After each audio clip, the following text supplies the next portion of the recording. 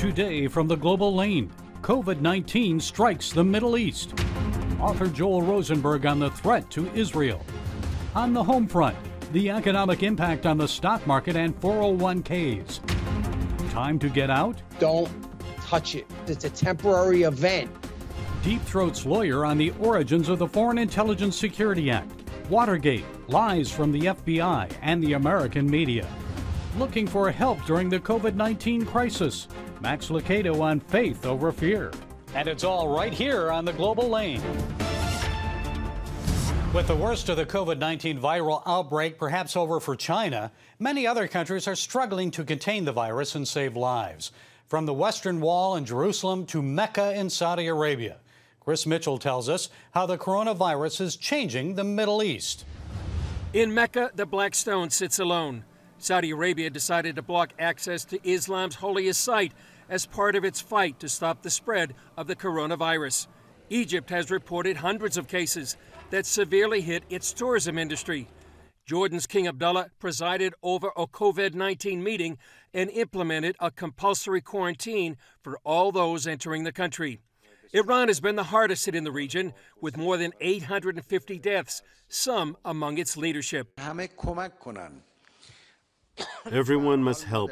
We're in circumstances that in order to get through it as quickly as possible, we require collective assistance. Iran is a major hotspot, and there are thousands of people there that are infected, and the estimates are that there could be tens of thousands. Seth Frantzman maintains a daily news digest on MiddleEastCenter.org that monitors the impact of the coronavirus in the Middle East. These are countries that have a huge role in the global economy. They knit together this kind of globalized world we live in.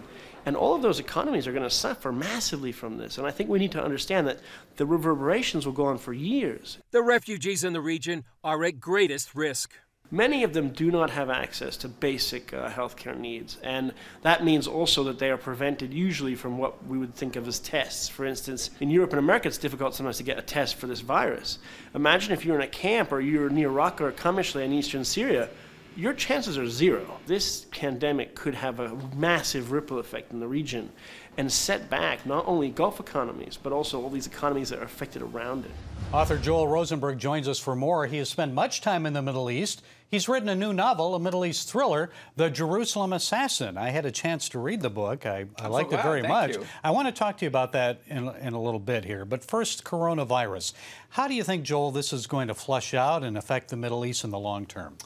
Well, at the moment, it's got the entire Middle East paralyzed. Israel is on a complete lockdown. It feels strange for me with my wife and 3 sons living in Jerusalem. They are in complete lockdown. You can't go anywhere. There's no movie theaters open, only supermarkets, pharmacies, and gas stations, although you're not really supposed to go anywhere, so I don't know why people need to drive. That's extraordinary. Every tourist and business person has been asked to leave the country. Nobody's being allowed into the country. Even in the worst of our wars and suicide bombers, we've never shut the country down. And this is happening throughout the region.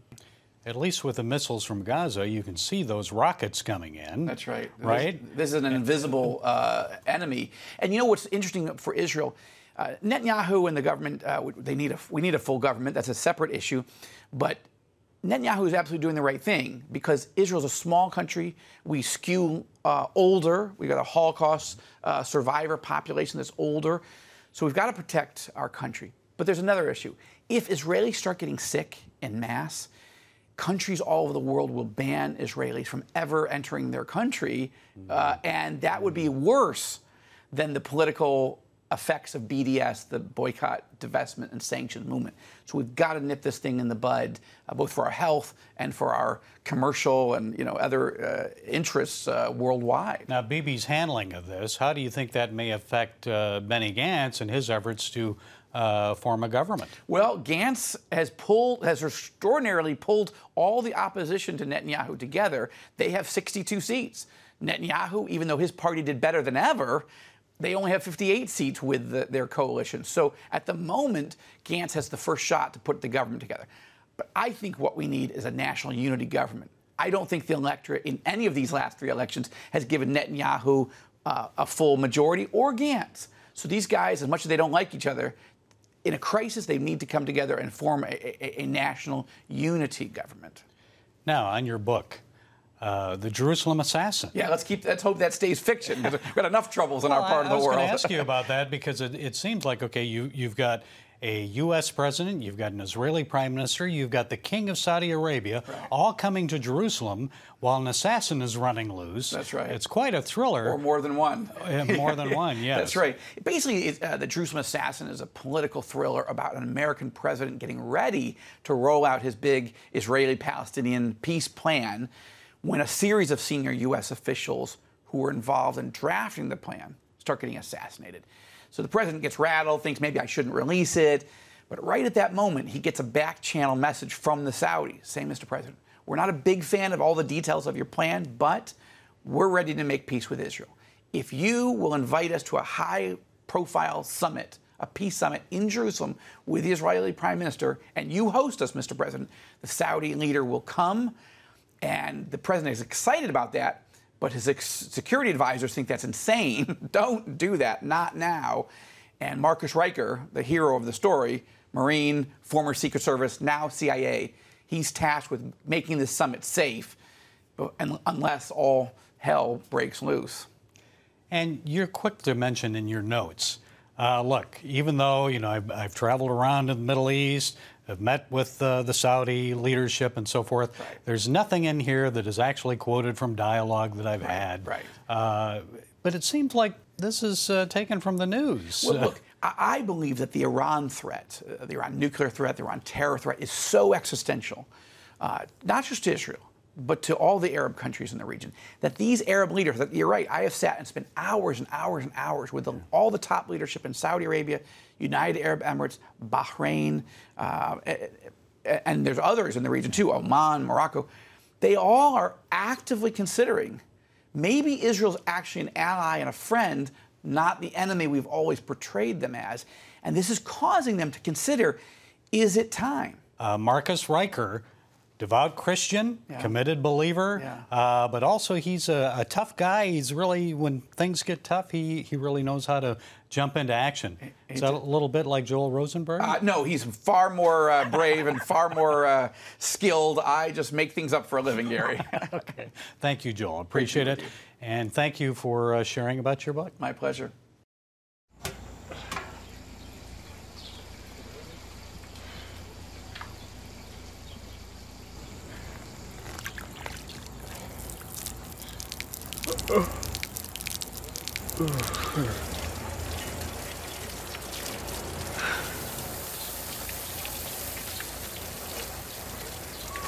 Life is better with a good night's sleep. Get your free DVD or booklet of Protect Your Sleep as the world watches from the outside. It's a big diplomatic tug of war here in the Middle East. Go inside the story with Jerusalem Dateline. Israeli archaeologists are talking about a discovery that could change the thinking about the Temple Mount. Join CBN Jerusalem Bureau Chief Chris Mitchell and get the biblical perspective on the events shaping the world. What starts in Israel then ends up going to other places. Watch Jerusalem Dateline Friday night at 9:30 on the CBN News Channel. Life. It's meant to be lived fully. Jesus said it. I came to give you life. Life to the fullest. Life in your family. Life in your finances. Life in your body, mind, and spirit. Life in your everyday.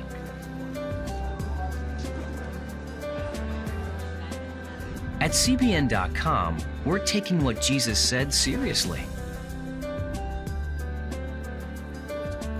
We're here to help you discover life.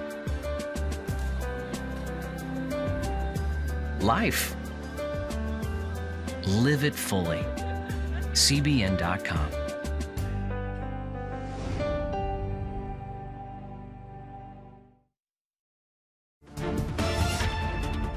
President Trump wants Congress to approve his $1 trillion coronavirus stimulus plan to support hard-hit businesses and send checks to Americans.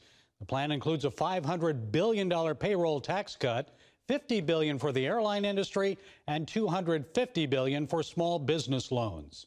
With this invisible enemy, we don't want airlines going out of business. We don't want people losing their jobs or not having money to live when they were doing very well just 4 weeks ago. So we're going big. Joining us to provide some COVID-19 economic fallout information is national radio and TV host of Financial Issues, Dan Celia. Okay, Dan, the president's stimulus plan, good idea, bad? Will it make a big difference here if Congress acts quickly? It's not going to make a big difference no matter how quickly they act. I mean, obviously, we want them to get it done and get it behind us, but obviously it's going to have to trickle through. So it's going to take a little bit of time before that happens. But at the rate we're going, I've never seen anything like this. This president is getting things done so quickly. It is absolutely amazing that we have a government that has been so flexible in the way they work with so many different agencies and the private sector at the same time to get things done. It is something that we will likely never see again. It's pretty amazing. And Dan, I've seen comments from people on social media saying things like, no, please, Mr. President, don't mortgage our children and grandchildren's future with just a $1,000 check and possibly more later in the year. So Dan, short-term gain, long-term pain here? The pain has been there for some time. I don't think this is going to make a whole lot of difference on any kind of long-term pain. I don't think there's going to be long-term pain. We've got $21 trillion worth of debt. This is going to add another trillion. The pain has been there with or without that. I'm not saying that we should be adding a little bit more on top of it. This is going to be handled on a different balance sheet. It's probably, a lot of this is going to show up on our overall government debt that we see, you know, with that debt clock ticking away because of the emergency kind of spending that it is. But nonetheless, it has to be done. It has to be done. Instead of sitting around waiting for a government check, what should people do with their 401ks, other investments during such a volatile market and record declines? Don't touch it. That's the best thing they could do. I know that is counterintuitive from our human nature, but look, this is going to pass. It's a temporary event. It may not pass as quickly as we'd like. It may be, you know, September, October, maybe early next year. But nonetheless, if you're in it for the long term, then you're okay. It's going to be great because the recovery isn't going to be quite as quick as the downturn, but it is coming in short order, and it's not something we should be concerned about. Gary, what everybody does is they react to news. They sell on bad news. They buy on good news. A lot of bad news right now. That means you're selling low and you're going to wait and buy back high. It's not a good thing. Stay put. It's the best thing they could do. Okay, good advice from Dan Celia. As always, my friend, thank you for your timely insights. You're welcome, Gary. I appreciate it. God bless. On October 1st, 1961, history was made when a tiny station began transmitting the first signals of the Christian Broadcasting Network. CBN, the Christian Broadcasting Network. And now, a new era has begun with the all-new CBN News Channel. Just moments ago, the Iron Dome intercepted an incoming rocket right on the Gaza border. Administering in this area, spiritual warfare is definitely involved. A 24/7 news network, bringing you the news you want from a source you can trust. In Kenya, 40% of the medical services are actually provided by these Christian hospitals. Let's talk about the economy. Believers here are joining together to win people to Jesus Christ. All your favorite shows now in one place. Go to CBNNewsChannel.com to find out how to get the CBN News Channel on your TV all day, every day. CBN News.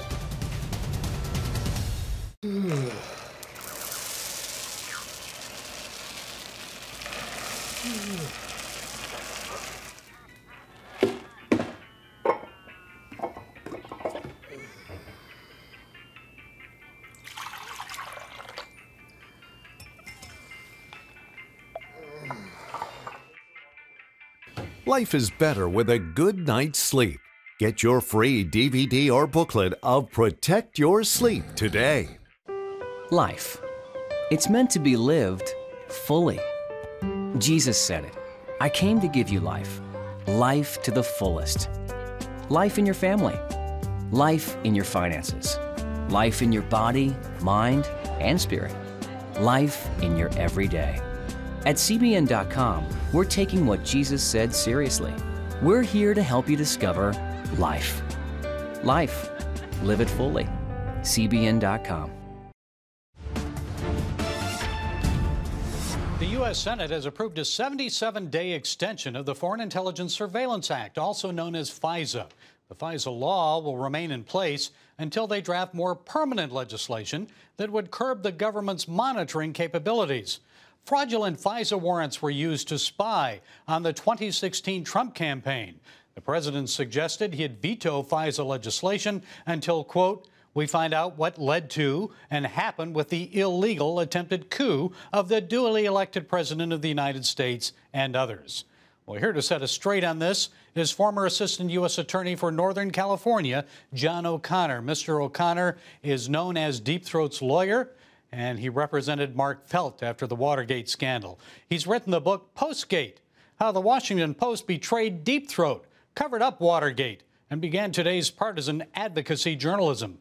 Why was the FISA law abused? What do you think? Why did the FBI lie to the FISA court to obtain permission to spy on campaign staffer Carter Page during the 2016 Trump campaign? Well, it actually goes back to my client. Most people don't realize this. Mark Felt, my client, who was Deep Throat, who was known so much for helping Bob Woodward by going into the garage, which he did to cause publicity to keep the Watergate investigation open. At the very same time he was doing that, he was trying to protect our country from the PLO, Palestine Liberation Organization, which had just slaughtered Israeli athletes in Munich. They had come to New York to slaughter citizens, mostly Jewish. The Weather Underground had bombed 50 government buildings and was going after all government installations. He authorized what at the time was what the government had always done, the FBI had always done informally before FISA, and he did some warrantless entries of those people.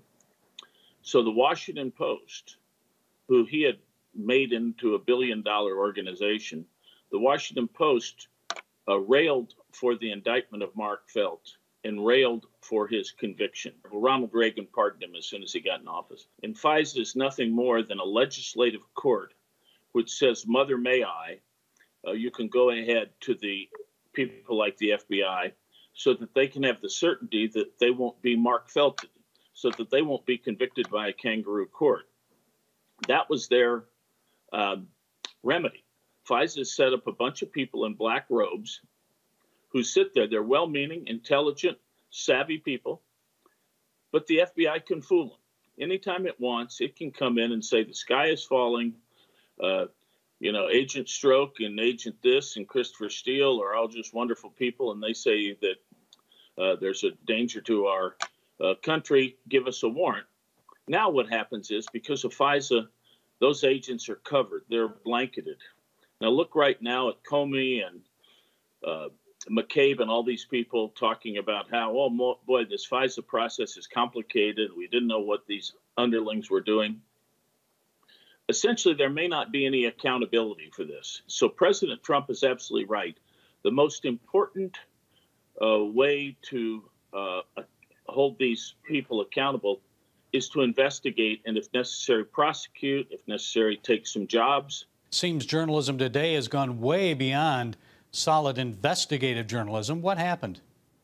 Well, you can draw a straight line from the biased and untruthful, dishonest, fraudulent, and I will use those words advisedly, journalism of Watergate, draw a straight line to Russiagate and Ukrainegate.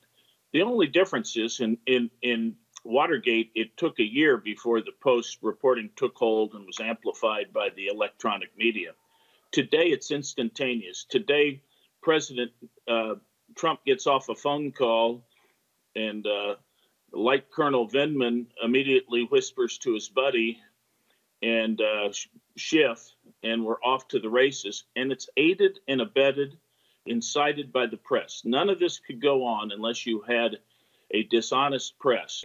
Under the Constitution, the press is supposed to be, if you read the Federalist Papers, supposed to be an antidote to factionalism, which is what has happened in recent years.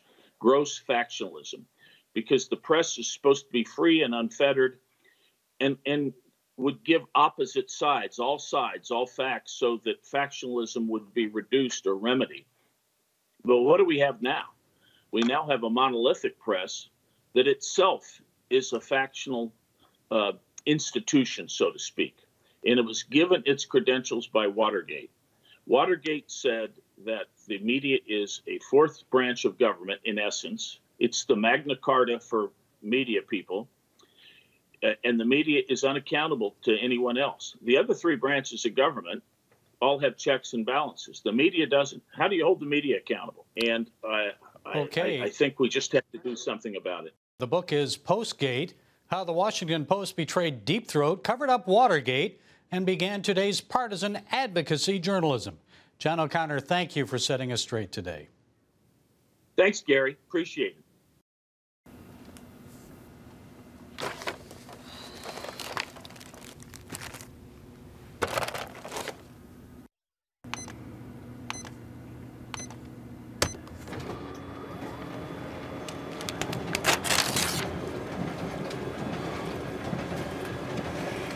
Life is better with a good night's sleep.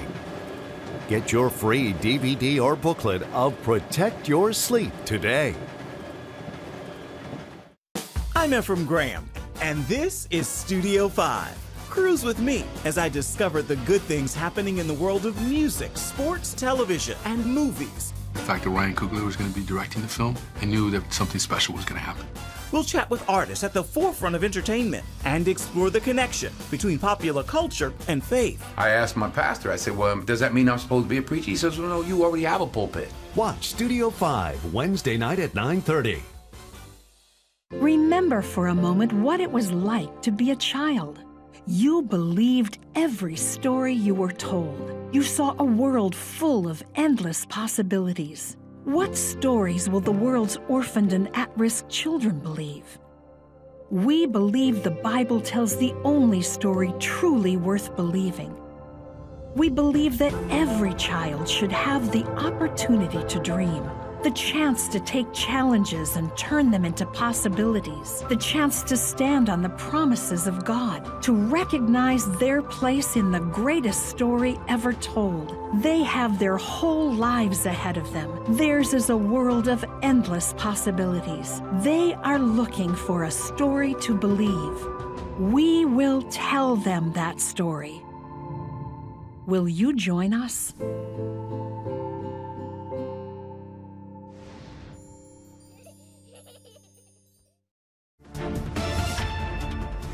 In the midst of a viral pandemic, who do you turn to for help? The President of the United States? Donald Trump may sit in the Oval Office, but last time I checked, God still sits on the throne. God is our protector, defender, and healer. Oak Hills church pastor Max Lucado is author of the book Anxious About Nothing. He says at a time like this, we need to feed our faith instead of our fears. You know, if you feed your faith, your fears will starve. But if you feed your fears, your faith will.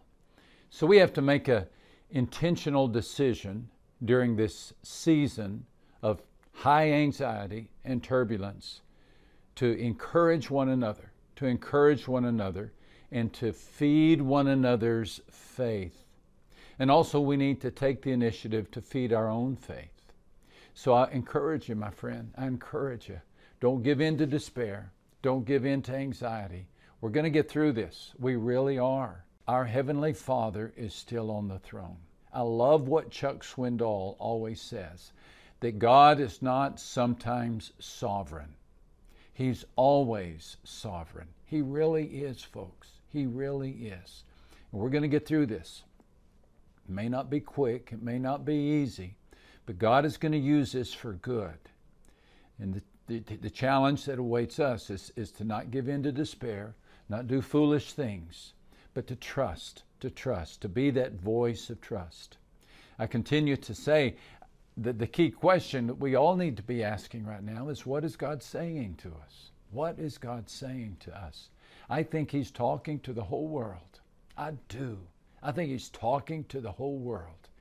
I think He's telling us that our priorities have been misplaced, and that we have made idols out of entertainment and savings accounts. I think He's calling us back to Himself. I do. Is this a signal of end times, as some people are saying? I do not know. I do not know. But I do know that God is doing something in the world, and He's calling upon us. He's talking to the whole world.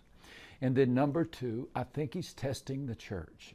By that I mean He is strengthening us. He's calling upon us to be the people He desires for His church to be. You'll remember that when Jesus fed that crowd of 5,000 men plus women of children, the gospel tells us that Jesus tested his followers by telling them to feed those people.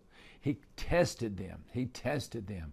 And what they did not do was pass that test. If they had passed that test, they would have said, Lord, you need to do this. We cannot. But what they did is they looked into their own resources, and they counted their money, and they looked into the basket, and all they had was a few bread and few fish, and they said, Lord, we cannot do this. They did not pass the test because they did not come to Him. They could have, and they should have, looked to Him and said, Lord, you can do this. And so that's the call of the church right now, is to be the people who come to God and say, God, we cannot solve this, but you can. Bless our leaders. Bless those in research. Bless those who are vulnerable. Psalm 91, Lord God, we who dwell in the secret place of the Most High, we will abide under the shadow of the Almighty, and we will say of you that you are our refuge. You are our fortress. You are our God, and in you we will trust. You will deliver us from the snare of the fowler. You will deliver us from the perilous pestilence. You will cover us with your feathers. Under your wings we shall take refuge. Your truth shall be our shield and our buckler. And we will not be afraid of the terror by night, nor of the arrow that flies by day. Look at this. Nor of the pestilence that walks in darkness, nor of the destruction that lays waste at noonday. And skipping over to verse 9, we have made you and are seeking to make you, Almighty God, our refuge, the Most High, our dwelling place. For we know that in that place no evil shall befall us, nor shall any plague come near our dwelling. This is a time for faith. This is a time for trust. This is a time for hope. And that's it today from the Global Lane. Be sure to follow us on Facebook, iTunes, SoundCloud, YouTube, and Twitter. Remain calm during this global viral pandemic. And remember, God is still on the throne. This too shall pass. And keep praying. And until next time, be blessed.